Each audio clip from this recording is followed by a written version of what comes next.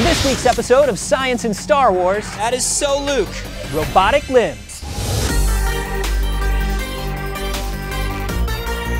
Hey there, and welcome to Science in Star Wars, where we explore how close real-world science has come to our favorite Star Wars technology. I'm Anthony Carboni, and joining me over on the wall... Hello, my name is Watson. Brag, brag, brag. Today we're looking at something that is very real and helping people every day.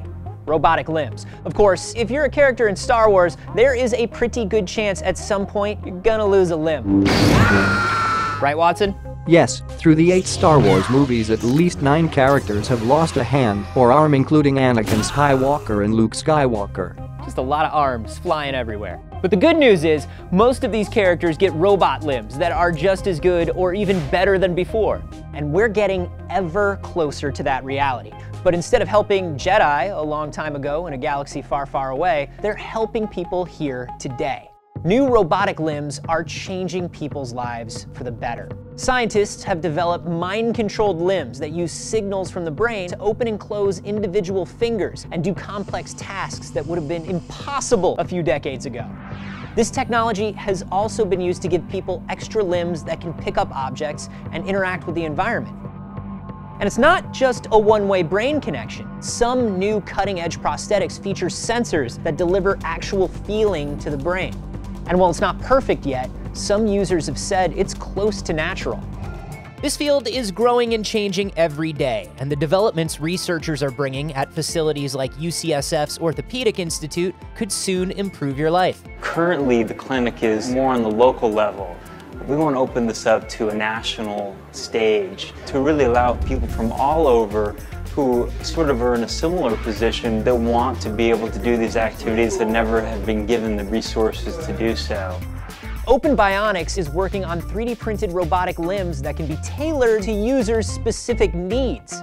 They're even making Marvel and Star Wars themed limbs for younger users. So there's a lot of progress being made with robotic limbs. Here in our lab, we have a voice-controlled robotic arm operated with Watson APIs, which makes me happy because we can finally high five, buddy. Give me a high five. Nailed it. And while that is cool, let me show you something really cool. Quickly, to the Centennial State. You are bolted to the table, so you can't come. I'm here with Easton LaChapelle. Easton, you built your first robotic hand at the age of 14, and now you are changing the world. Yeah, this is the very first robotic hand I made. It was made out of electrical tubing and fishing line, and over the next couple of years I started advancing my design to produce something that's a little bit more functional. And I met this 7-year-old girl who had a prosthetic limb that had cost $80,000. So how much does this cost? About $150.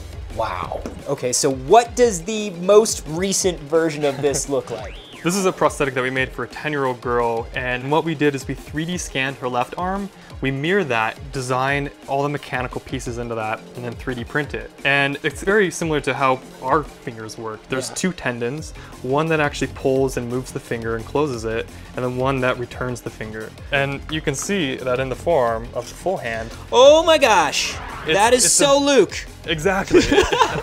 It doesn't look as crazy complicated on the inside as I imagined it would. Right, by keeping it simple, it allows us to put some really amazing features into this, such as force feedback, which allows us to monitor how much force is being exerted on an object.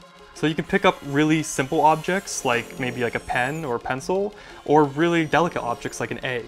How do I connect it and use it? How does somebody do that? We mainly use muscles. With this little girl, we actually hook up these little electrodes to her. These electrodes measure voltage changes in your muscles. And when she flexes, it's able to open and close the hand. Okay, I want to know what it's like for somebody to put it on and try it for the first time. Can I do it? Absolutely. We're gonna put these 3 electrodes on your muscles. Cool, I'm ready. Move your arm up and that will trigger your forearm.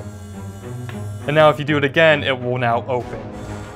Woo! You just controlled a robotic hand with your muscles. That's so crazy. I have an idea. Let's see who can stack the blocks the fastest. Okay, you're on. Go.